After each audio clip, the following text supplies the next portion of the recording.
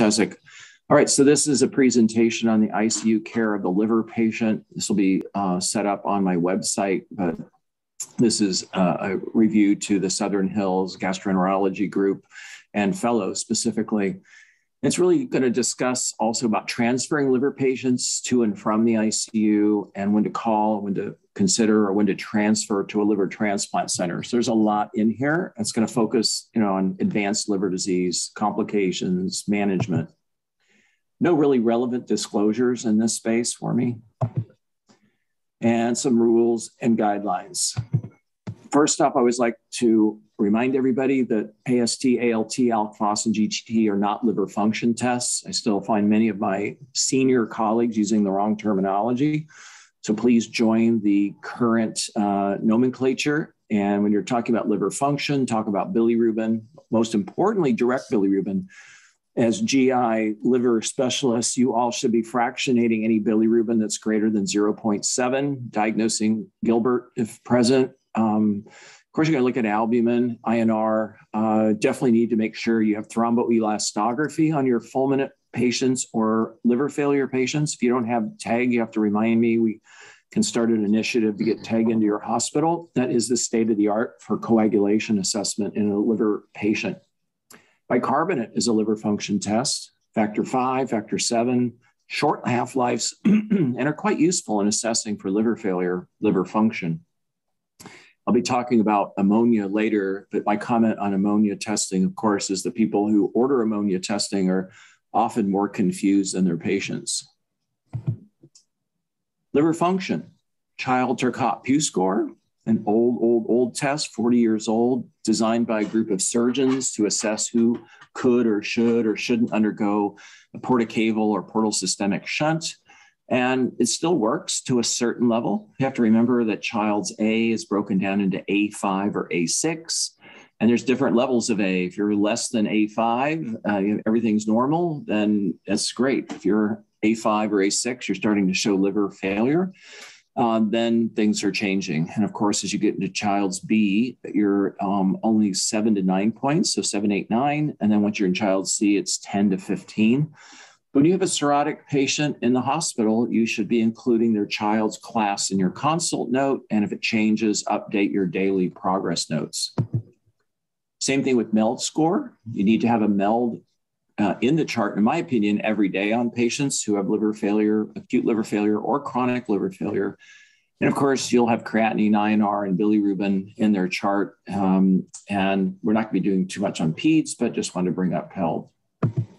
Sodium MELD is the current standard, of course, and you have to be plugging in whether they're on dialysis or not. Creatinine, of course, will go down to 0.7 and up to whatever value you enter. Bilirubin, notice normal from 0.3 to 1.9. That's toe bogus, of course. Anything above 0.7 for the bilirubin is abnormal. But of course, Gilbert is probably present in 10% of the population. But nonetheless, you're going to plug in the total bilirubin, INR also, and of course, sodium. If the MELD score is over 15, you need to call a transplant center. You are the hepatology consultants, but over 15, this should say call a transplant center for hepatology consult to discuss liver transplant.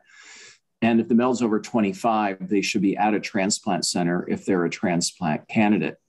MELD over 25, often they need to be in an ICU, so have a low threshold to move them into the ICU because these patients are tenuous, unstable, and can progress rapidly. Of course, you need to look at their MELD trajectory. If it's 30, 28, 25, they're obviously getting better. Probably don't need to be in an ICU unless there's another indication. We're going to go into GI bleeding as the first major complication here. Can I ask a question? Sure.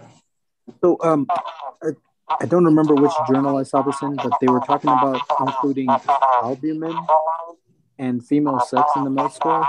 Is that something? There are many considerations about placing other, including diagnosis, the cause of liver disease in the MELD score. Those have not been embraced yet. They're trying not to make it too complicated, but they're also trying to make sure that the MELD score is fair and there's not disadvantaged people, such as women historically have been disadvantaged, African American, Blacks have been disadvantaged. So you have to just watch the literature and see if it changes, but it's a very involved process to change the MELD score. Sodium MELD score took 4 years to include the sodium. Lots of discussions. There's a lot of transplant centers that live a life of paranoia and they don't want anything changed. They fight anything and they wave their hands and say donations will go down or costs will go up or something just so they maintain their liver transplant volume. So it's quite an interesting political environment, financially driven environment, but ultimately things are winning towards parity, towards fairness. So sit tight, but a great question. GI bleeding in general in a liver patient, the patient should be in the ICU, but of course, if it's getting worse, Dr. Gish, Dr. Stone has a question. Hey, Dr. Gish, it's Dr. Stone here. Greetings. How are you? Great, Christian. How are you doing? I'm great. As long as you're here, I had a burning question, which was, what's the oldest person that's ever been transplanted? I am going to guesstimate somewhere in the low 80s. I saw somebody in that age range at UCSF and at Pittsburgh. I'm going to say somewhere between 82 and 84, but they were 82 going on 62. Right. So so there's no specific age cutoff. It's just based on their overall health and so on.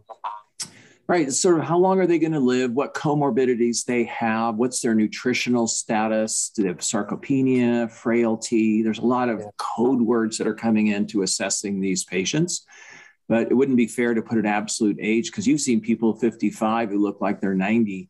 And those people are going to be turned down for a transplant. But great question, Christian. All right. Hey, Happy New Year. Thanks. Yeah, thanks for being on here and your great training and having me involved. Okay, so GI bleeding, just some simple issues here. If they've got ascites, do a paracentesis because you're going to put a GI bleeder on antibiotics, obviously. And I really want to emphasize this because I keep seeing patients who get admitted and the paracentesis is held till the next day. They're already on antibiotics and then the fluid's not sent for correct, data, including cultures and blood culture bottles. But of course, systemic antibiotics are a critical part of managing a GI bleeding patient in cirrhosis. I just want to highlight here, don't even look at the INR. If you're going to do a paracentesis, just do it. Don't look at the platelet count, just do it. Mayo Clinic had this one study with over 1,000 patients, didn't look at the coags and had, I think, 2 minor bleeding events done by a nurse practitioner or a PA. So coags don't matter for paracentesis, provided it's under ultrasound in the lower part of the abdomen, and done correctly. A lot of information here about things that you all know. So I'm not going to go through every line item here because I have a lot of other things to discuss, but I think it's very important to put this data in the deck just so people have it on file. Most important thing on this slide is tip shunt. Remember, the MELD score was developed to determine and replace the CTP score for shunts, in this case, a tip shunt. Now, if the MELD's over 23 or the bilirubin's over 3, of course, if it's over 3, you're going to look at the direct bilirubin, but you should discourage or not consider a tip shunt in those higher MELD or high bilirubin patients because they're at much higher risk for liver failure. And that MELD 23 is an absolute cutoff. A lot of people use 17 or 18 as a relative cutoff before putting in a tip shunt. And as you know, we have a very low threshold to do tip shunts in GI bleeders today. There's a lot of good prognostic data on using tip shunts in GI bleeders early, less rebleeding, or often get out of the hospital faster. Just a lot of benefits for patients. I think tip shunts are fantastic, but they're a bridge because they overall don't prolong survival. Beta blockers, of course, I was very much against them for the longest period of time. I'm now kind of in this neutral zone where I use them selectively on patients. They do improve survival. They even have changes on ascites management, or they affect nutritional status. It's kind of interesting about nadolol and propranolol, and I do prefer nadolol. But there's contraindications such as heart failure or massive ascites or asthma or diabetes. Be very cautious about beta blocker use. I'm a very aggressive about banding and very conservative about beta blockers. Just what variceal ligation looks like, not relevant to your team, but when I'm talking to medical students or other staff, sometimes they like to see these kind of pictures of the banding process, but you all are experts at this, so I'm going to move quickly. I think you all know that NG tubes are standard of care in GI bleeders, but everyone still puts fake news out that somehow these NG tubes are dangerous. They're going to lacerate a varix. They're going to knock off a band. People come up with any reason not to put an NG tube in people. And of course, patients don't like them. Nobody wants something rammed down their nose, although we're all experts in the corona times at nasal intubation, at least nasal swabbing. But these are part of managing patients. But Minnesota tubes, or Sangstock and Blakemore, are rarely used. I was going to ask John and Christian if you've put one of these down in the last 10 years. The last one I put in was in fellowship, and we only used the gastric balloon. We didn't use the esophageal balloon. Right. Christian, when was the last one you saw? If he's Christian still there. Dr. Stone had to go do a banding, so he's actually not here. All right. A survey question. Picture on tip shunts. I think you all are very familiar with these, but I like to have this in the deck. We're going to switch to ascites now. Hepatorenal syndrome has been an evolving term on how you define it, how you assess for this. But if you've got a creatinine that's increasing by more than 0.2 to 0.3 in a liver failure patient, hepatorenal syndrome needs to be in your differential diagnosis, an indication for transfer to an ICU, an indication to call a liver transplant center or transfer. We call this now AKI in cirrhosis. That's the global term. So you're going to start out with your first statement in your chart note. This is acute kidney injury in a cirrhotic patient, and you're going to run through the differential. Is this pre-renal? You're going to volume resuscitate with electrolytes, with albumin, stop their diuretics, manage GI bleeding, stop or treat diarrhea. And I want to highlight the most important thing on this slide is something that is called hepatoadrenal syndrome. It's actually not on this slide, but we'll be discussing shortly that any patient with renal insufficiency or electrolyte abnormalities, you need to be thinking about adrenal status. You're going to take a good history on shock, blood pressure. You're going to do a UA for glomerulonephritis, interstitial nephritis. You're going to take a good medication history. You're going to have an ultrasound of the kidneys and ureters, and even consider an ultrasound of the bladder. It's a diagnosis of exclusion, and you make this diagnosis after 2 consecutive days of diuretic withdrawal and plasma volume and expansion with 1 gram per kilo of body weight up to a maximum of 100 grams. Again, no shock, no nephrotoxic drugs, and your UA results are listed here. A lot of information on this slide, which I'm not going to go into in detail, but this could easily be on boards. You're going to need to know what a PAMP is or a DAMP.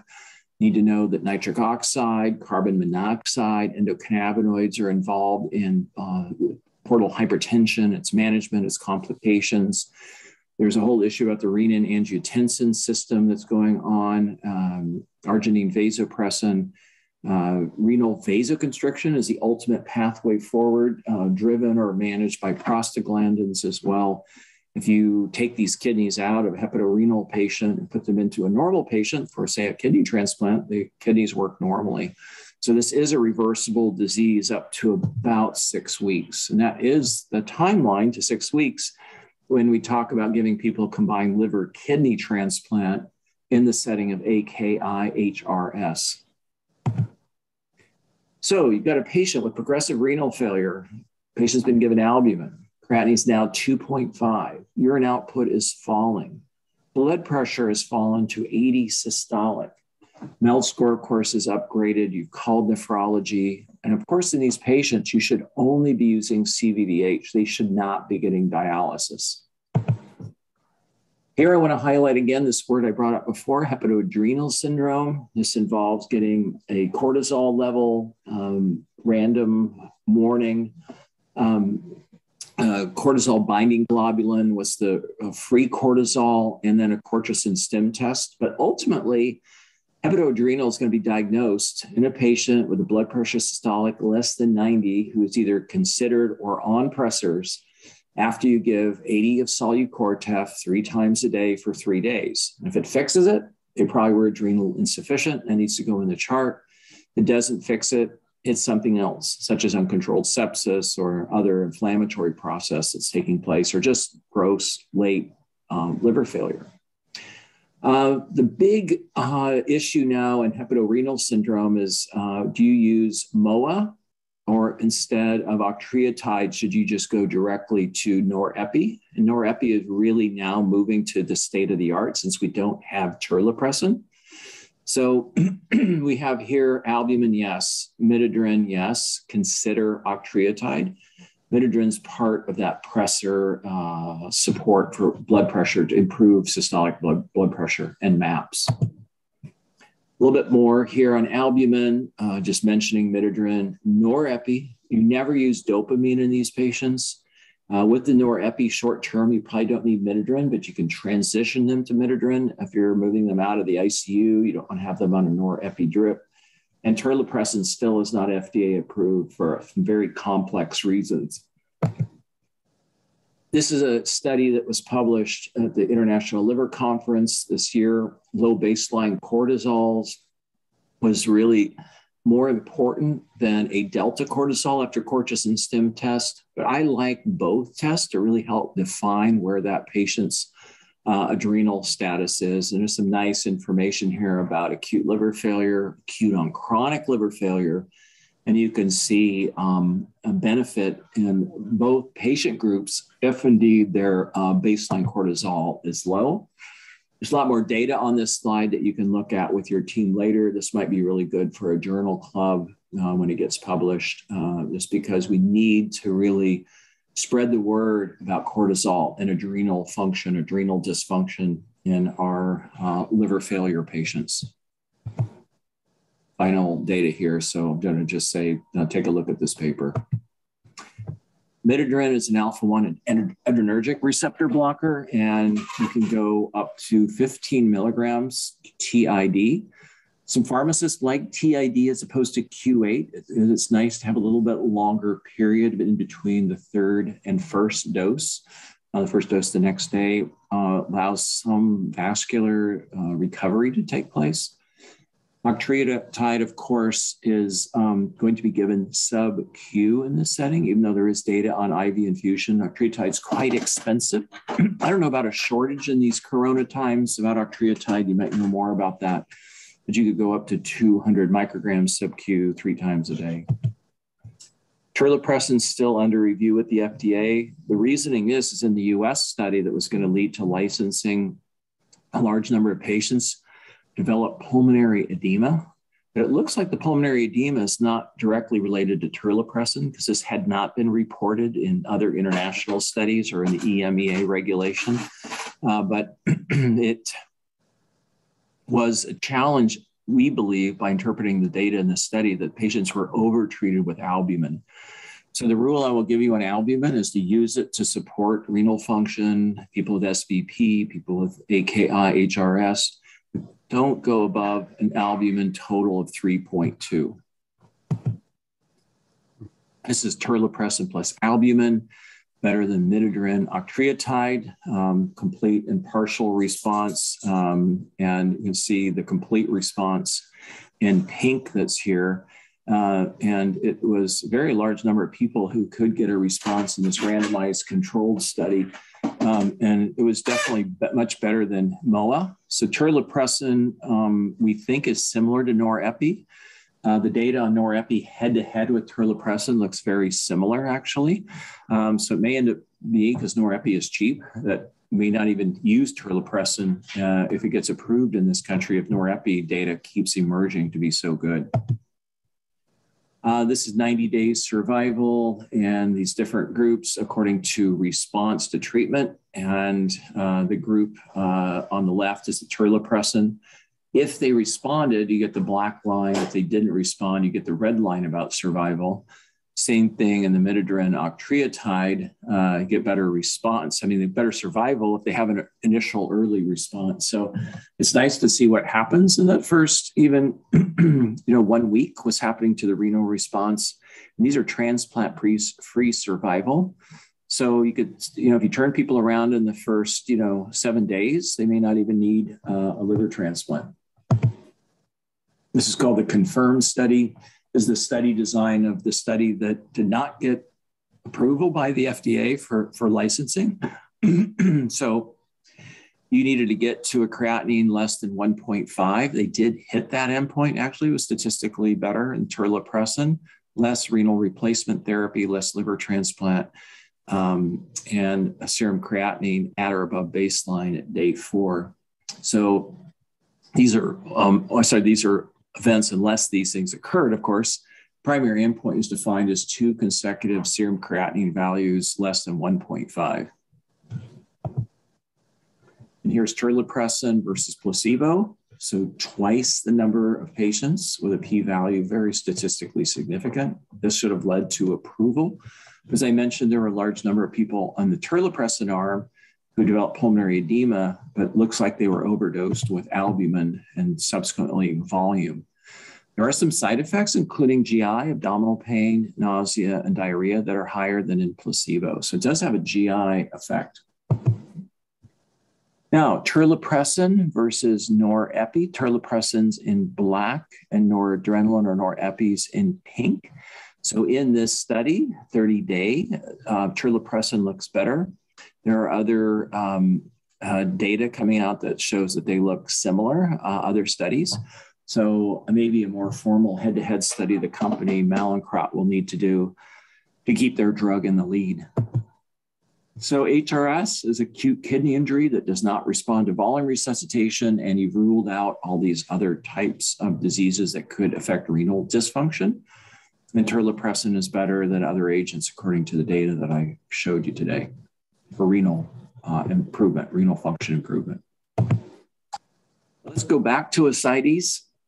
We talked about that briefly before. And I want to highlight that if you have hepatorenal syndrome, you have to have ascites. So if someone has renal failure and they don't have ascites, it's not hepatorenal syndrome. It's a required pair for this. But how about transferring a patient with ascites to the ICU or a transplant center?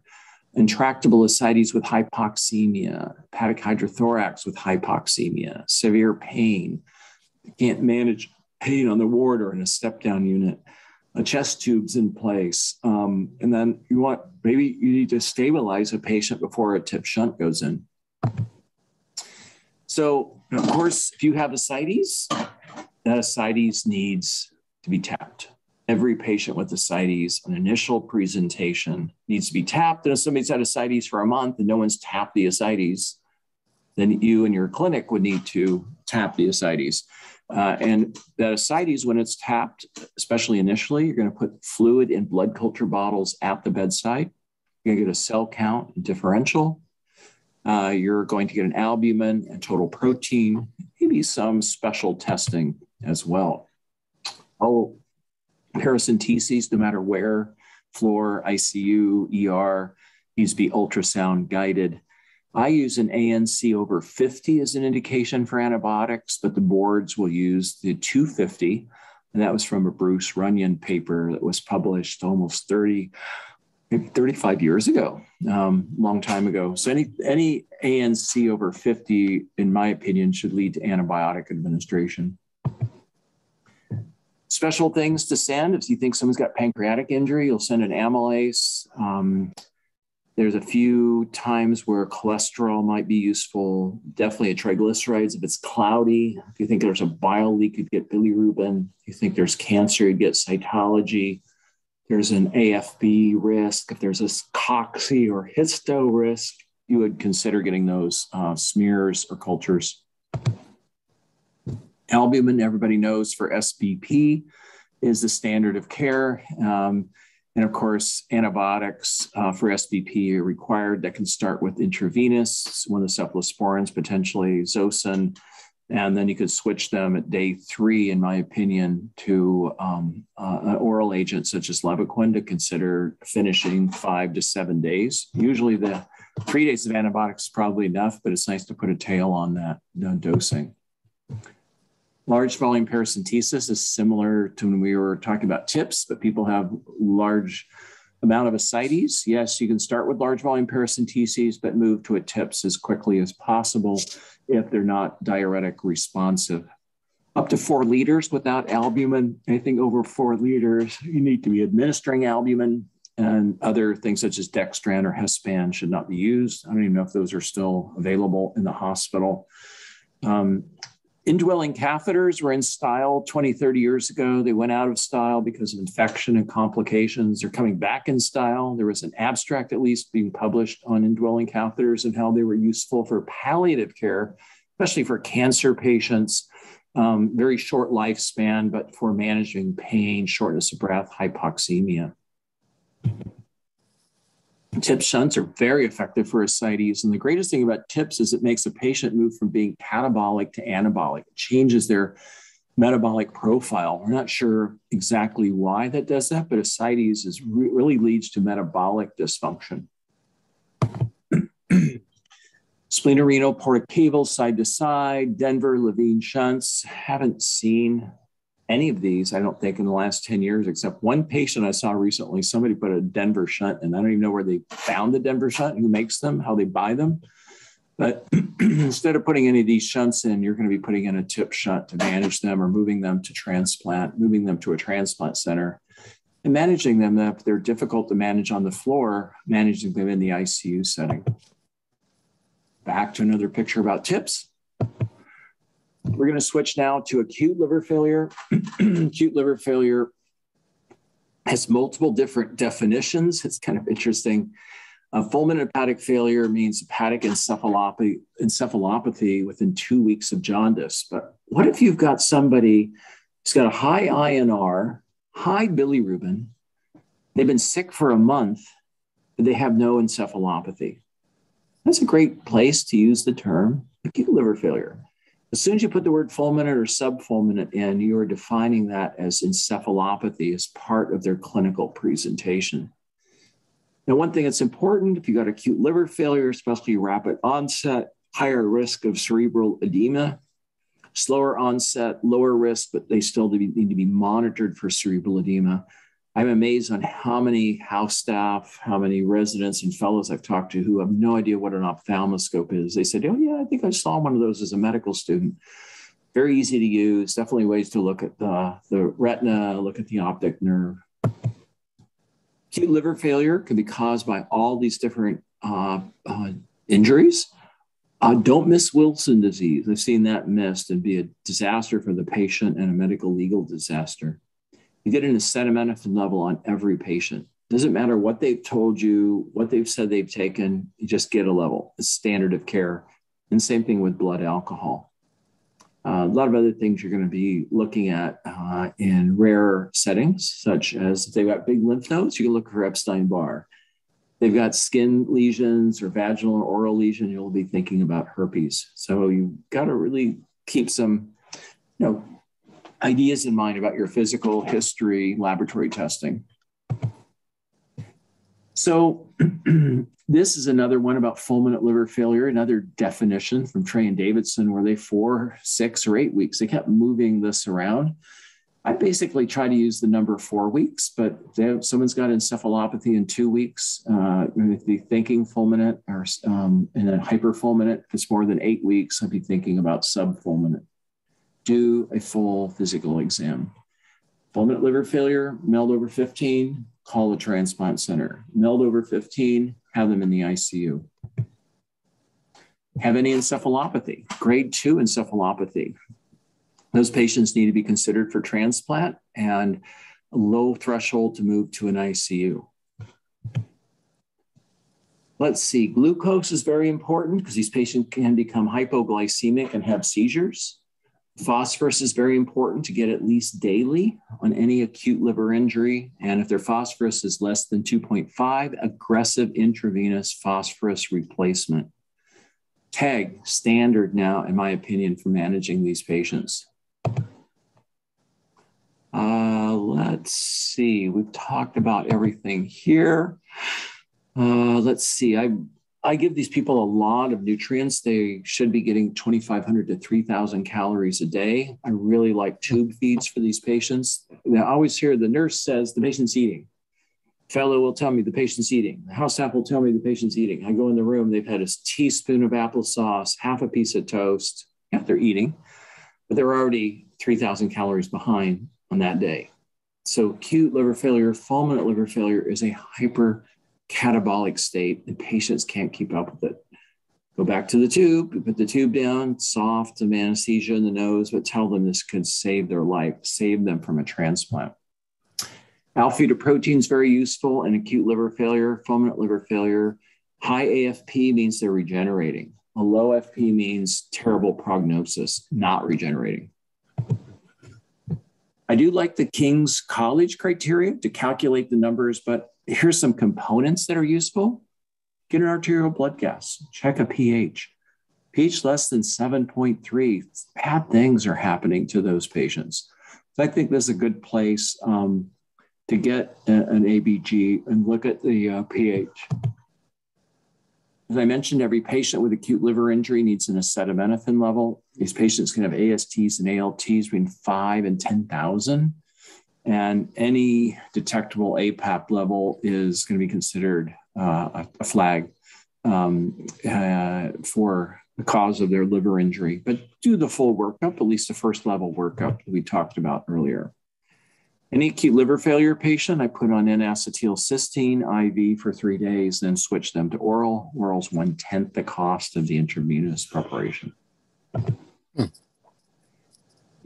Transplant-free survival here for NAC across a variety of different patients with acute liver failure, not just acetaminophen. So I really like NAC. The only place that showed borderline results is in alcoholic hepatitis. Look at all the drugs that can cause acute liver failure. Every time you see something like this, you just go and do the reading and you do the best you can with assessing. It's basically a rule-out diagnosis.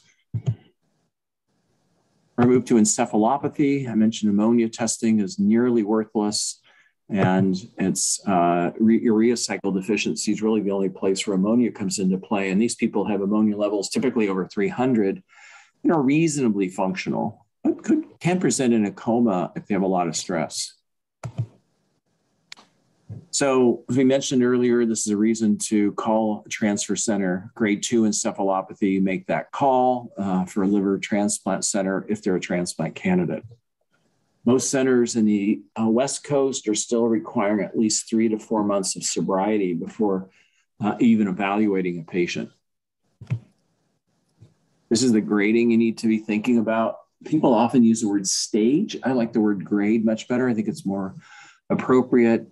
So sleep pattern, memory, confusion, asterixis, coma, near coma, you're going to be then being able to define their grade quite easily. Glutamate on the left side is a driving force causing astrocyte swelling that because of the high ammonia level, ammonia combines with glutamate, forms glutamine. And then, of course, you can't have encephalopathy without inflammation. Nitric oxide is part of this, but there's nothing you can do about that per se. Inflammation, you can turn the gut around, give the patient probiotics, give the patient antibiotics, change their gut flora. Bob, do you think ammonia has any prognostic value in these patients? There are papers that say it does if it's done arterial and it's processed correctly, and it's somewhat individualized because you have to look at the trajectory, which means you need to get at least 2, probably 3. So that's the simple answer. Maybe. Okay. There are believers. This brain edema, true cerebral edema only happens in acute liver failure. It's not seen in cirrhosis. It's a diagram of the urea cycle. It's just nice to know this. This would be something to be useful when you're studying for your boards. Those enzymes in the lower left corner are the 5 different enzymes that can be deficient and cause hyperammonemia. There is interorgan trafficking of ammonia, and the highlight here is that when patients have low lean muscle mass, they are much less likely to clear ammonia. And that's why we have a bigger threshold, a lower threshold to put them on lactulose, lower threshold use rifaximin just to protect their GI tract, depending on what insult is coming their direction next. Muscle, build muscle. We put in tip shunts early. We give our cirrhotic patients 6 snacks a day, not 3 meals. All cirrhotic should be snacking with high carb, high protein. So high protein, big red steak, constipation, we beat that with lactulose, but lactulose should just be used to have 2 or 3 bowel movements a day. Don't flood them with lactulose. Change their volume status, change their electrolytes. I don't know much about this glutamase, but I just can't comment on that directly. Big blood transfusion, a lot of protein. And then a lot of times when you are doing the blood transfusions, there's something else that's changing with that patient's medical status that may make the encephalopathy worse. Okay, you definitely always need to fix the potassium and you always need to fix the sodium. If you don't fix the sodium, you will not fix the encephalopathy. If they're dehydrated, they could be encephalopathic, but you don't want to over volume resuscitate. So be aggressive, but cautious. Make sure their arterial blood pressures are good. Look for peripheral vascular disease that might in some way predict what's going on in the hepatic artery. All right, eomycin, I never use. Rifaximin, I always use. Lactulose, I use half the time because a lot of these people you don't need to use that much lactulose unless they're constipated. And if they can go up to 3-5 bowel movements a day and become dehydrated, you can make their encephalopathy worse. Rifaximin right now is easy to get. I don't know if the prices come down or the insurance companies have just said yes, but does not require a pre-auth anymore. If I'm desperate, I'll buy sodium benzoate from chemical supply houses and feed that to my patients. It does bind ammonia and does a lot of things with the urea cycle, as does sodium phenyl acetate. Zinc supplements, I'm a very strong believer in. I think it helps a lot, make the patient feel better, taste better. Does help in clearing the ammonia. So I think that's useful. And of course, I believe strongly in zinc supplements. I think they're very, very useful. Fix the sodium, get the sodium greater than 127. That's the pearl. A lot of information here on how to manage and improve hyponatremia. We don't use Vaptans anymore. That's a long story. For sleep, you got to think about medications like trazodone. I really like that. Tramadol, lower doses can be used. Acetaminophen at 2 grams a day can be used. Compression devices for clot prevention can be used. Statins are very safe.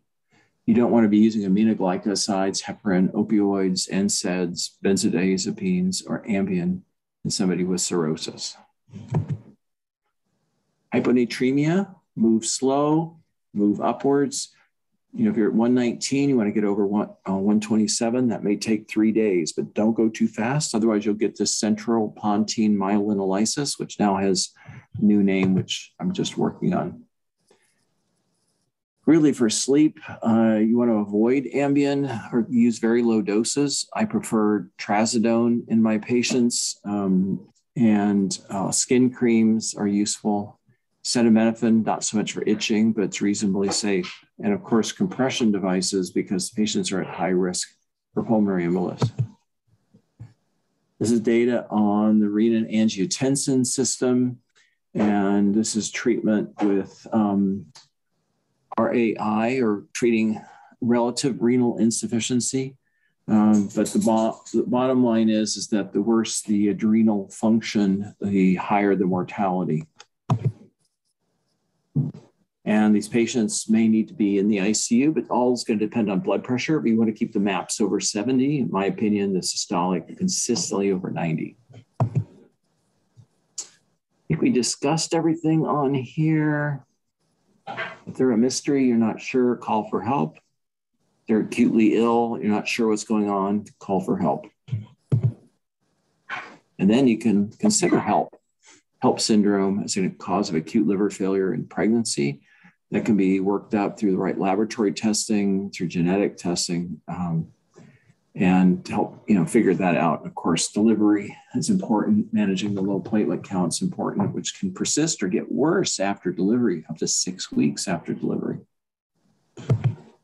And that's a wrap.